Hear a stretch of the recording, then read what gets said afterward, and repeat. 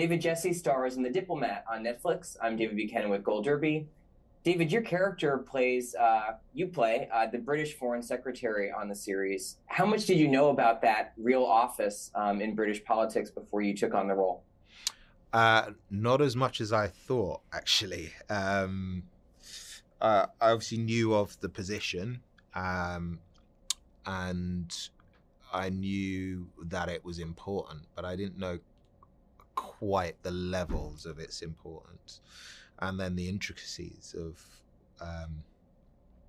how it works. One of the things that Deborah had said to me was, you wait till you see the Foreign Secretary's office. It is like 4 times the size of the PM's office, which seems mad.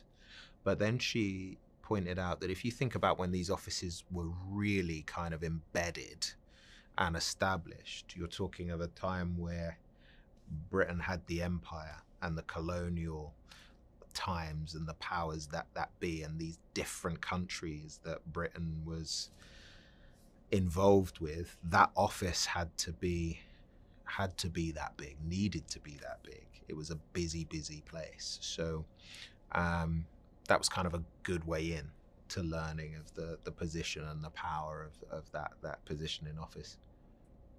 Yeah, it's so interesting. And we see a lot of great work and humor actually with the size of the office in later episodes. It's a lot of fun. I want to ask you about your character Dennison, because he's so shrewd and very ambitious. What about him, when you first read the script or when Deborah approached you about the role, what really appealed to you about playing this character and what leapt off the page for you?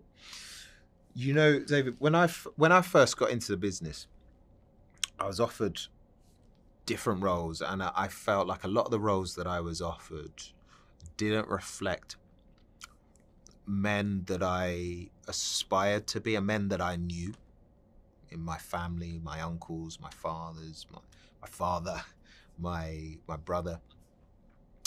I felt like, so I had to really search for roles where I felt offered something that if I was looking at, I would look up to that person or aspire to, or want to know more about that person. So that was however many years back when I got into the business. So then when Dennison came along, we hadn't had a British Foreign Secretary that was a person of colour, that looked like me at that point. Since then, we've had one. I think he's probably lasted the shortest amount of time ever, but we've had one. So that appealed to me. And then when I got into that and the nuance of that, being a person of colour in that position for the Tory party, I found that interesting, because naturally myself and my family's politics don't necessarily align. We're all individuals, but I wouldn't say the majority of us necessarily align with the Tory government. And that can be the case for a lot of people of colour. So I found that to be an interesting world to explore. How do you be a foreign secretary in a government where, let's say, for example, there's one pitch of welcome, open your homes for Ukrainian refugees, and then other refugees who perhaps look more similar to me, we're going to put you on a plane to Rwanda. And if you were a person of colour in that position, how do you stand there and advertise that policy? That's an interesting space for me to look at.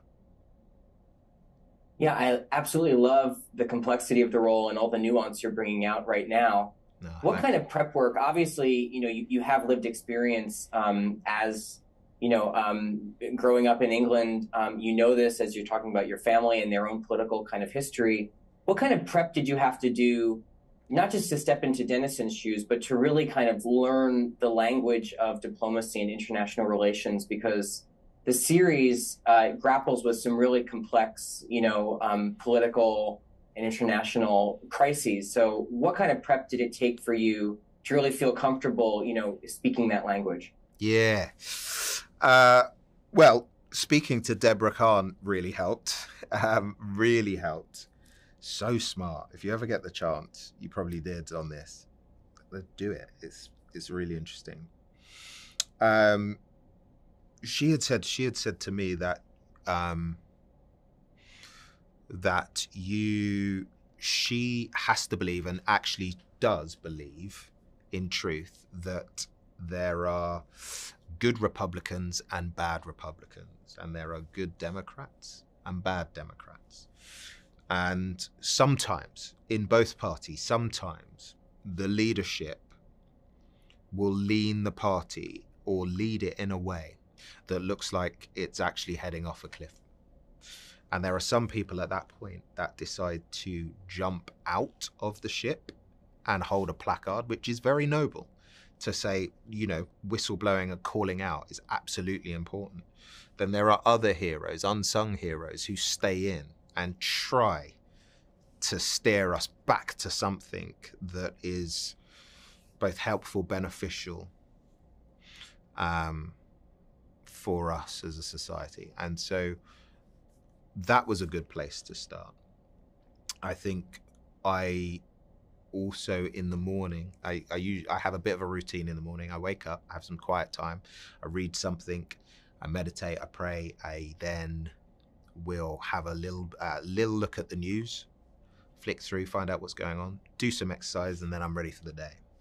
I found when I was doing this job that my news time doubled because, so I had to get up a bit earlier, because I would read the same the same articles from the same outlets that I'd usually read from. But I found that in order to do this job well, I needed to read from one and then read, which may have had a sort of left-leaning stance, and then read from the same article but from a right-leaning outlet. And I think that helped me develop an understanding and a perspective. And sometimes I would understand and think, okay, I see why that has to be that way, but I don't necessarily like it, or I might feel like I now need to have a wash. But then also sometimes I just understand it and I don't necessarily agree with it, but I understand where we're heading. So there was that. And then the other thing I did was I went and interviewed some people that worked with the government, some people that were in the government, and I found it helpful to interview a person of color that wasn't in the current government but was on the other side, because I felt like that particular MP's politics are more akin to Denison's. It's just that Denison is in this party. So I tried to imagine that politician in the current Tory government. He's a Labour politician, but I tried to imagine him in there. And he threw up some fascinating stuff, really. Yeah, I have to imagine that sounds like an incredible prep experience, and you obviously bring so much of that to the role. Thanks. Let's talk about your central relationship in the series with Kerry Russell's character, Kate, the new American diplomat. What do you think his very first impression, Denison's very first impression of her is? Because obviously she makes a kind of abrupt and maybe even, to the new culture's standards, rude entrance, kind of very brash first impression on Denison. But how do you think Denison feels about her, when he first meets her and right from the jump? So I think you've probably said a couple of the words that Denison feels about her. I think there is a slight annoyance there as well.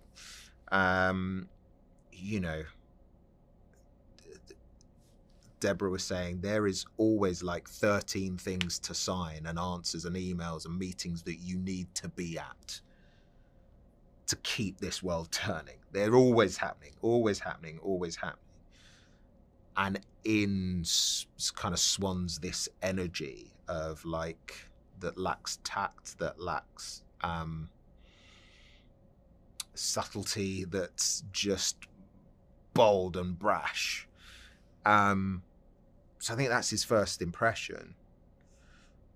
But what he didn't count for was that bold and brashness and lack of tact is actually driven by a passion to do what's right and to save the world, and to save the world, to save the situation that the potential situations that they could find themselves in.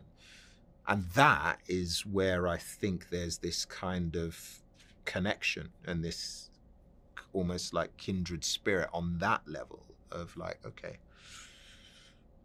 I think that's where Dennison thinks that's interesting, because that feels new, and then you start to see the smartness and the levels and the quickness. And actually, I think Dennison is almost certainly most of the time the smartest person in the room. And then this whirlwind happens and he's like, oh, I'm behind her a step or a beat. And that's new and that's interesting, because I think everything that Dennison's learned up until this point, his schooling, what success looks like, doesn't look like Kate Weiler. You know, it usually looks like,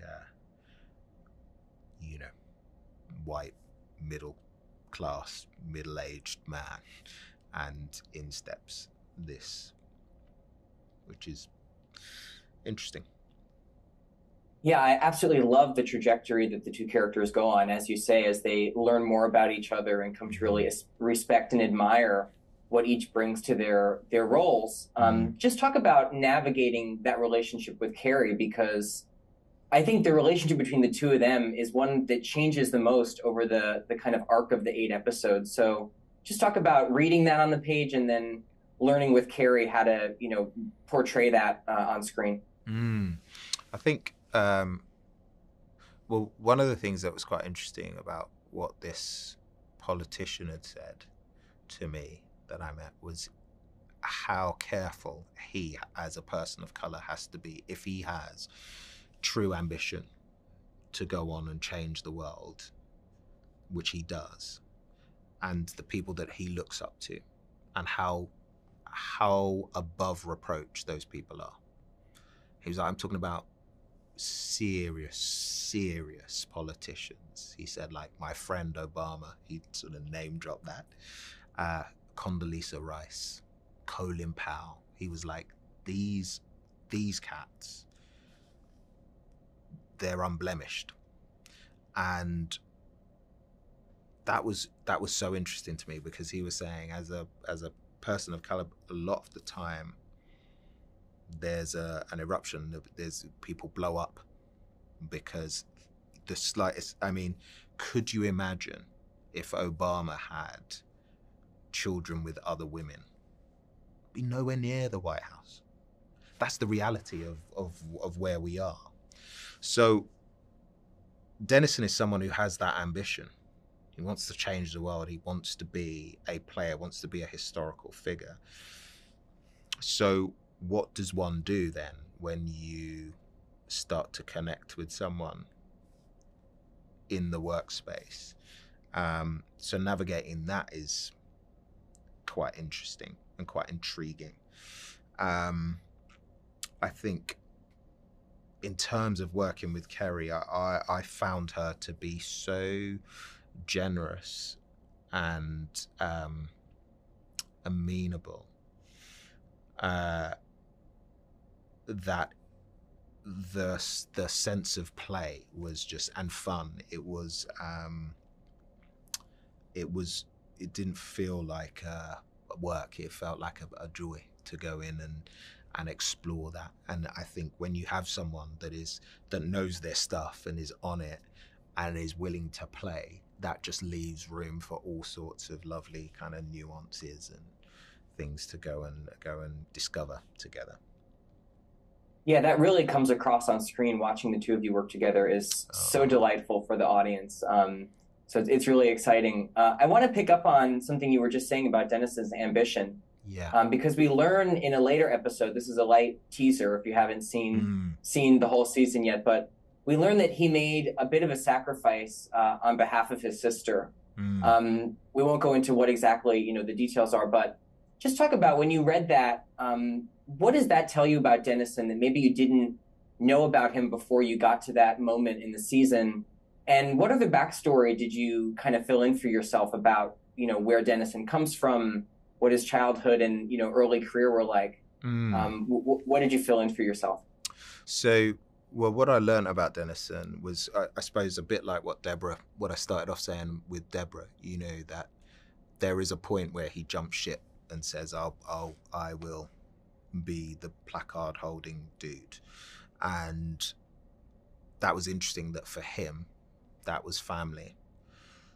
And I think how that ties into where I thought that Dennison was coming from, because at first when I read him and I heard that he was a Tory foreign minister, the people that I was looking at that tend to get in that position in the Tory party tend to have gone to certain schools and tend to have similar upbringings to a lot of their peers and colleagues. And so I was starting to think on that trajectory. And Deborah said to me, what would it be like if he went to a school like you went to? What sort of person would that create? And so I started to think about that, you know, the son of immigrants that worked 3 jobs to send myself and my brother to a good school, that had all sorts of financial upheaval and difficulty and all of that. Just to be someone that's seen that and been in those kind of 2 worlds, really, you know, schooling in a world of privilege, but seeing the work behind that. So not really living off of generations of wealth. So them being someone that knows that this world is existing and operating and now is in a position where decisions he makes here directly affect down here. And sometimes the decisions that are made here are out of his control and he has to go along with knowing they affect down here. That, I guess, is probably then some of the turmoil that you see in Dennison when he's just having a scene about why we might not wish to do that, Mr. Prime Minister, and why we might wish to do this, because there's a direct link to it. So I think that's, yeah. So does that answer your question? Absolutely. Yeah. Before I let you go, David, just briefly, I want to ask you about some of the locations that you were able to shoot in for this series. I mean, the country houses are incredible, as is, you know, the season finale. We get to go to Paris. Just talk about very briefly what that was like for you as an actor to shoot in these historic sites and in these just truly magnificent places. Oh, well, there's the kind of, on the really minutiae micro level, some of the places were very near where I lived. So I got to be in my own bed at night, which was wonderful. But then also it was quite interesting for us as a family, because a lot of the work I've done over the past maybe 10 years has filmed away. So I'd gotten into a rhythm of being able to, I probably picked up, I get quite involved with my characters. So I'd be able to be kind of fully in that and be FaceTiming home for an hour in the morning, an hour in the evening, and then I could be fully immersed in my work. Whereas here, there was more of a 9 to 5, but then all of this work to cram into that. So we had to figure that out. So that's the minutiae micro level. But then on the slightly wider level, to actually be walking past a lot of these buildings for all of my life and now get to go in them and sit in them was super interesting. There's a bit, you know, there's a scene right in the opening episode where I think is where you meet Dennison's character, and that picture is real. That picture that depicts America as this glorious woman of justice and Britain as this glorious woman, and Australia's naked with a bush hat, and Africa as a little boy with fruit. Africa, a whole continent, as a little boy with fruit on his head, naked. Wow, still up there. Still walking past that every day. And then we're surprised when we hear of some of the ramifications of decisions that are made and overlooked. That's quite revealing when you go in there and see that. To the Cotswolds, to the breath of air and the greenery and the lavish buildings. And then go in one room and there's a little statue of a little African boy. You're like, what is happening, right? And then the Louvre and the grandness of that. It's beautiful. And, you know, without looking too deeply in the artwork, where did we get that artwork from? So all of that constantly going on, but it was helpful to play Denison in those spaces. So wonderment, and it was just constantly like that, you know. Yeah, absolutely incredible. David, Gyasi, thank you so much for your time. Congratulations on The Diplomat, and thanks for talking to Gold Derby today. Appreciate you, man. Thank you.